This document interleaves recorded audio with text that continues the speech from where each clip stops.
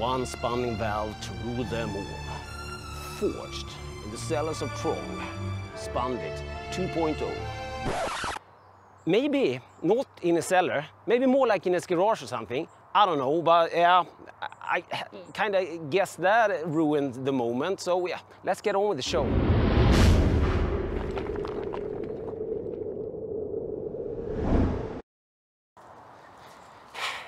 Michael finally got me the new table, stainless steel, foldable, so I could do these things a little bit better.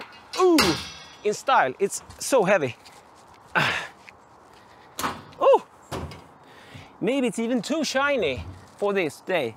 It's a very hot day here in Sweden. We're gonna have a look at the Spundit 2.0 today, compared with the Spundit 1.0, which I have been using for years. Trong, the inventor of this, sent me the first one, and this I got from BrewGoat, today's sponsor.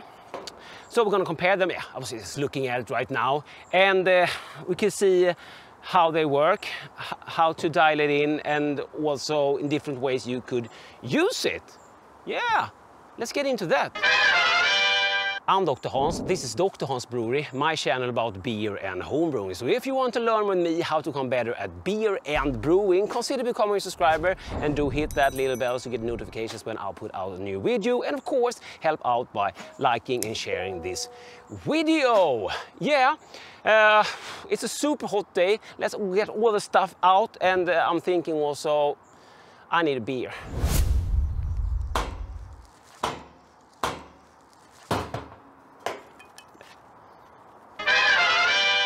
This is my Amarillo Pale Ale, comes in at 3.8%, perfect for those hot summer days. This is still, of course, hazy, but it is only 6 days young from brew day. So, kegged it yesterday morning. Ooh. This was, of course, fermented under pressure. Recipe for that beer already up in the big DrHans recipe book for my patrons to dig into. So if you want to help out, support the channel, you may consider patron or channel membership. Trong sent me the Spundit 1.0, which I have been using for years and really love. Trong explained it this way: I couldn't find a perfect spunding valve, so I built one myself, and with the upgrade to the 2.0, well, best just got better. Nothing come close to this spunding valve, and now it's even better. We're going to go into the upgrades, of course. I have tried all spunding valves, and most of them have break down on me, even though this has been my go-to spunding valve. All the others have like broken down. But have you tried the plastic one? Yes, I tried that one also. Now, butt off. The Spundit is, of course, a spunding valve, but with its precision, like industrial precision. And Trong doesn't only sell these for homebrewers, because we're not really like worthy of this product maybe. But yeah, if you really want a tool that holds for years, and I don't know if I dare to tell you this if Trong is watching, the inventor and still maker of this thing. He makes them at home in his garage or something to keep the quality. I've been really abusing this one, and that's why I built this little contraption instead, which I used yesterday for the transfer of this beer from the fermenter into the keg. So the idea with this one is that we will save on our Spundit, because I've been using this also for transferring, close transferring. I hook up the beer line from the pressurized fermenter into the keg and put some gas on, so we have equal gas in both two vessels. I have a link down below to my seal transfer video. Then I put the spunding valve on the receiving vessel and adjust the flow. But so many times beer has gone through this Spundit and it still works, but yeah, you shouldn't really do that. This is an investment, so instead you can use something like this. It's a simple invention. I made it over at BrewGoat, so you can, I will link to this down below also, so you can go and check it out. You can build your own. All the parts are on the BrewGoat homepage for this one. This is PYSEN 1.0, and it's going to be an upgrade to this, so it actually fits to the Spundit also. More about that. People have been asking about why you need this, like a blow-off. This is not like a blow-off, but of course, this is the Fermenter, and we use this when we dial in our Spundit and also for reading the actual fermentation. We're reading the bubbles. So this is just for that. It's not to protect against, it's not an airlock, even though it looks that way. So obviously, this is much more handy with the new small Fermenter. And also the big changes visual here, this part is see through now, this ain't. And also the Spundit 2.0 can be deassembled. The first one couldn't. Now everything takes apart, so that's nice. There will be no more construction of the version 1, so we will only have the version 2 now. But if you already have a version 1, should you upgrade? No, I wouldn't upgrade if you don't need another one. This is, as I said, this is the perfect spunding valve, perfect, just got better. So I wouldn't like upgrade to the new one if you don't have any problems with it. Because yeah, as I said, I have been abusing this, running beer through it so many times, and then I have just hooked up my cleaning system. You should really build that cleaning with a pump. Don't have it here right now, but I will link down below also to that video if I remember. If not, Google DrHans cleaning, I don't know, check down below. So I've just run sanitizer through it when things have happened, and it continues to work as good as new. Don't treat your Spundit that way. Instead, use something like this. I will show you how this works in a bit also. Let's check out how you dial in the pressure you want. This video is sponsored by BrewGoat, the friendly Swedish homebrew supplier, but they ship all over Europe. So if you want to grab yourself the Spundit or some other cool products, like make a pre-order on the new Fermenter King Junior coming from Keg King, some around August, want to check them out? First link in the description. Thank you, BrewGoat. Let's get on with the video. So I will use a mini keg for this demonstration. It fits better here with the table, but it's the same if you're using this on the Fermentasurus or on the Fermzilla or a Cornelius keg if you ferment in that. I'm going to talk about that also, some tips and tricks that you can do. So I fill this up with wort and yeast, so we have technically beer. And I put the pressure on here. I will put, for this demonstration, more pressure than we need. So we're sitting like 25 psi. So let's say I wanted this at just like 22, 1.5 bar, something like that. I would just release gas. Don't like release it too fast if you don't crack the opening here. This is just filled with water. You don't need to fill this up with star sand. Now we can speed it up. So we're just releasing gas until we have the pressure we want here. And when we hit the pressure we want, we just close it until it stops bubbling, somewhere around there. And we are set. And where you set this, it actually stays there. Some other spunding valve have been trying, have had some issues with the temperature in the room changes, but I haven't noticed any such a thing with this device, really. Cheers. And I haven't been able to break it like every other spunding valve. So now you could go about your fermentation, and when this is fermenting, you will see bubbling here, so you can monitor the speed of the fermentation. And when you see that fermentation are like slowing down, you could even crank it. What you could do is put some gas on it and dial it in again, so you would know exactly what pressure it is. Or you could just increase the pressure and come back and do it again. But the easiest thing is to put some more pressure on it and dial it in, so you get the carbonation level you want. And this would be the same procedure if you were fermented in a Cornelius keg or Fermzilla, Fermenter, King vessel, Fermentasurus. It doesn't matter. It's the same. This will fit it all.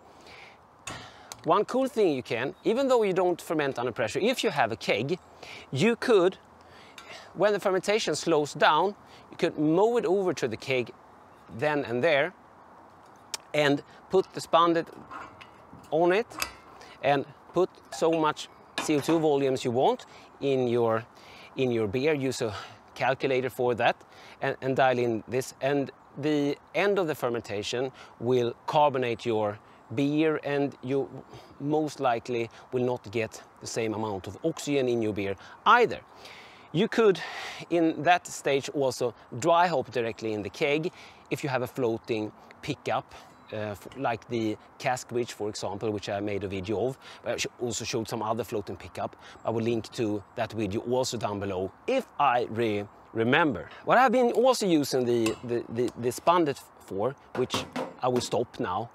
I'm so sorry, Trong. I have been abusing the Spundit.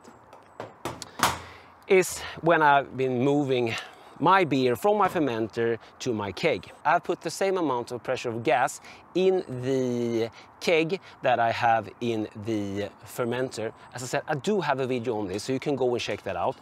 I'm just gonna run through it very quickly here. And I hook up beer to beer and hook up the gas to the fermenter, just at the same pressure. I put the Spundit on here, closed, and then I have just opened it up until it started bubbling, and I could measure like the speed of the transfer that way.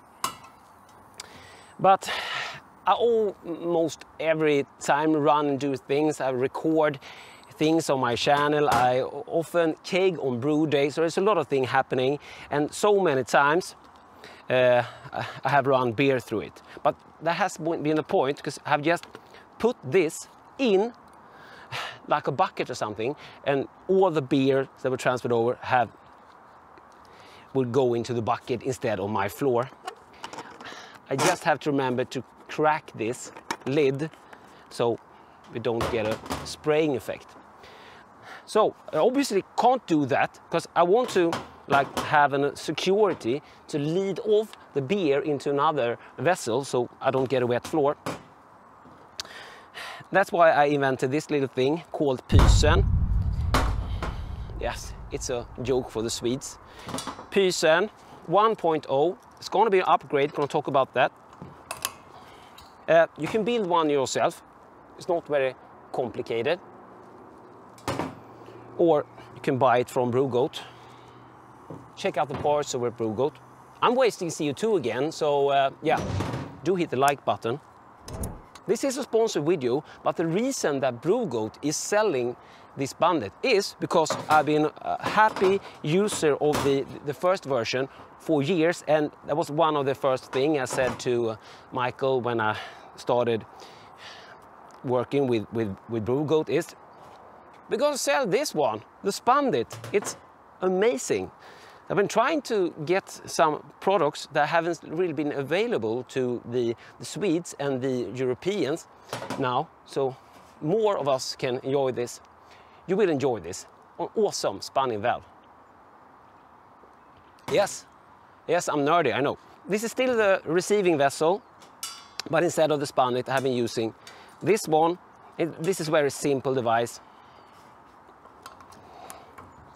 I've been trying it out now for 2 beers and it works fine. I just took a bottle, and you can make your own bottle. It doesn't come with a bottle. But see to it that it is in tight, or you have a bigger hole. You can use an ordinary soda pet bottle or what you want. And we'll just release pressure, you see. But this was full. I would just control the speed that way instead.